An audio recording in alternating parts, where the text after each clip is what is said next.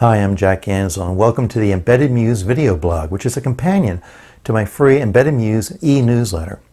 Today we're going to do a short look at Saleae's new Logic Pro 8, which is an 8-channel logic analyzer. Unusually, each of those channels can also measure analog voltages, rather like an oscilloscope. There are a lot of these USB-based instruments out there, and Saleae's offerings are pretty typical. But first, you have to look at the size of this thing. It's unbelievable. It could literally live in the proverbial pocket protector we engineers are so famous for. But first, let's be clear. While it can measure analog channels, it really isn't an oscilloscope. An oscilloscope provides somewhat different functionality, so you need to be aware of this. Oscilloscopes are very different from logic analyzers in that they're constantly sampling. As long as there's a trigger, they're constantly sampling. So if I show the sine wave on my scope and I change the input frequency coming from my signal generator, I don't have to press any buttons to acquire or anything. It's just acquiring constantly as long as the trigger condition is met. On a logic board or any logic analyzer, really, acquisition starts when you press the start button and then when a trigger event comes along. And then the acquisition stops when the buffer fills up. An oscilloscope is a little bit different. It's acquiring all the time. And as a result, when you turn this trigger knob, you can see at different trigger levels, the sine wave shifts back and forth a little bit. That's not to denigrate the Logic Pro. It's an incredibly useful tool. And it will let you see mixed signal types of events where you're looking at how analog and digital channels react at the same time. It's just not going to replace your oscilloscope. It really is a beautiful thing in a machined aluminum case with the wires connected as shown. It even comes with a carrying case. And unlike a lot of these USB instruments, it does include all the grabber clips that are required in order to actually probe signals. The unit is rated at 500 million samples per second in digital mode with a 50 megahertz analog bandwidth for looking at analog signals. And you can get these with 8 channels or with 16 channels. The one I'm looking at today has 8 channels. The datasheet says that this thing can sample at 500 million samples per second, which is true, but it does depend upon how many channels you have enabled. Like I think every one of the little USB analyzers that I've looked at. The more channels that are on, the lower the sample rate. And unfortunately, the algorithm seems to be somewhat arcane and difficult to tease out for this particular device. But Saleae does a great job on their website of providing a tool that you can use in order to see what your results will be. So for example, here you just tell it what channels are going to be enabled and which ones won't be. If I turn everything off and say just have one channel turn on up there, sure enough, down here, 500 million samples per second. As I increase the number of channels, the sample rate then goes down. So there must be doing some kind of multiplexing or something inside the unit. But if you use the tool, it'll be very clear what your acquisition rates will actually be.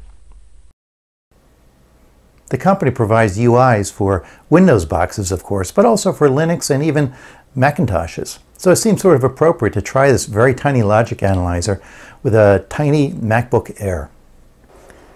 So here's my test setup. Over here is my HP signal generator. I'm feeding one analog signal into the Logic Pro.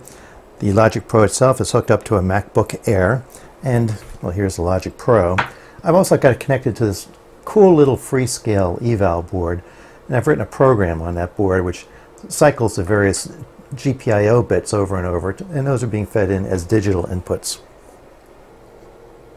The first thing to notice is that I'm powering the logic port from the USB port on the MacBook Air, but it's going through this cool little port pilot device which actually measures what the current consumption is. And you can see it's only pulling about 316 milliamps at the moment, which is a pretty remarkable number.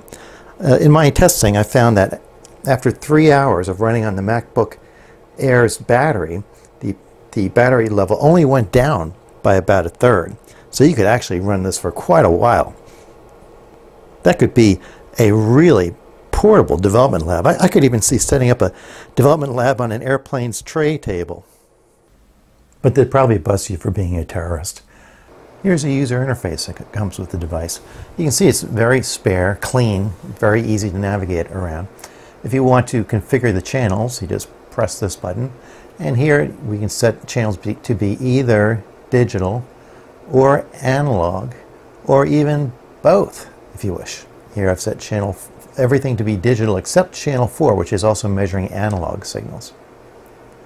To start an acquisition, you just press start. Voila! Here we can see it. You see a number of channels of digital information. Here's at channel 4, which is analog, a nice little sine wave coming from the signal generator, and of course another digital channel. If you want to zoom in or out, it's just pressing the arrow keys. You can see it's extremely fast and responsive. It's easy to set cursors. You just click on the cursor buttons and then drag these things out onto the screen. I can set up 2 cursors.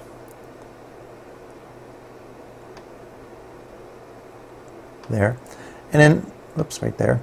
Then you can see the usual delta information and all the rest of it that you were used to with any other logic analyzer. Scrolling around is very, very fast, much faster than I've found on most of these other little USB logic analyzers. You set up trigger conditions on the digital channel only. You can't set triggers on the analog by selecting this little icon here next to each channel. As you can see, you can set rising, falling edges. You can even set pulse widths. So in other words, it has to be a pulse that's either greater than or less than some number. And you can see these can be pretty enormous numbers, or pretty tiny at the same time. The user interface is quite fast and extremely intuitive. I like it a lot. The Logic Pro also comes with protocol analyzers, which of course is pretty common nowadays. And the provided ones at this point include usual serial RS-232, I2C, and SPI. Others are apparently coming, and what's really nice is that they make an SDK available so you can actually develop your own custom protocol analyzer. Other features I like are the plus or minus 10 volt input range for the analog and a 12-bit A to D converter, which is more than you get with most. This is not cheap, but $479 for the 8-bit version and $599 for the 16-input version. So it's expensive compared to some of the other offerings, but this is a very well-constructed unit. The hardware works perfectly, and the UI is excellent. So there you have it, a quick review of Saleae's Logic Pro. As we do from time to time, I'm going to give this unit away to some lucky winner of this month's contest, which ends on June 30th of 2015. So go to the website to enter. If you've missed the contest, go to the website anyway, because we're always giving away tools that are useful for embedded developers. Thanks for watching, and don't forget to check out the website for more than 1,000 articles about better ways of building embedded systems.